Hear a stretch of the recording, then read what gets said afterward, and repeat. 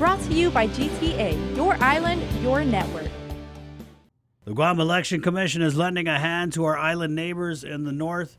As the CNMI cast their ballots in their general election today, it'll be with the help of a couple senior staffers from the GEC. The GEC most recently on Saipan to help Guam-based relief workers aiding the CNMI with Super Typhoon U2 recovery efforts vote. We said, would you need help for your election?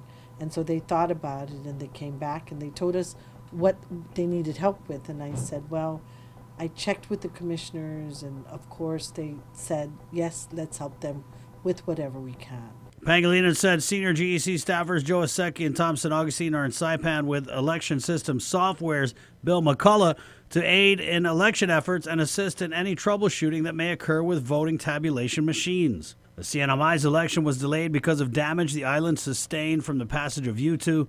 The election being held today is to elect governor and lieutenant governor, senators, attorney general, and delegate to the U.S. House, as well as other offices. Because the CNMI's election was delayed by U2, it opened up a unique opportunity for the GEC. Most of the time, all the time, it's on the same day as ours, so we don't have a chance to go out and help them. While Guam is known for transporting ballots on school buses, one of the GEC staffers will head to Tinian later today to bring ballots back to Saipan, and it won't be on a bus. And he will come back by boat with all the ballots.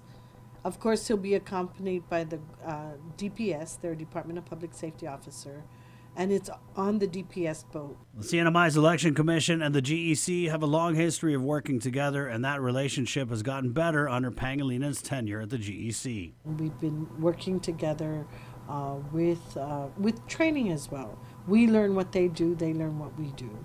And we've learned a bunch from them, actually. Being able to lend a hand during the CNMI's time of need falls right in line with the CNMI and Guam's shared cultural values. That's just the Chamorro way of doing elections. For Guam's News Network, I'm Chris Barnett.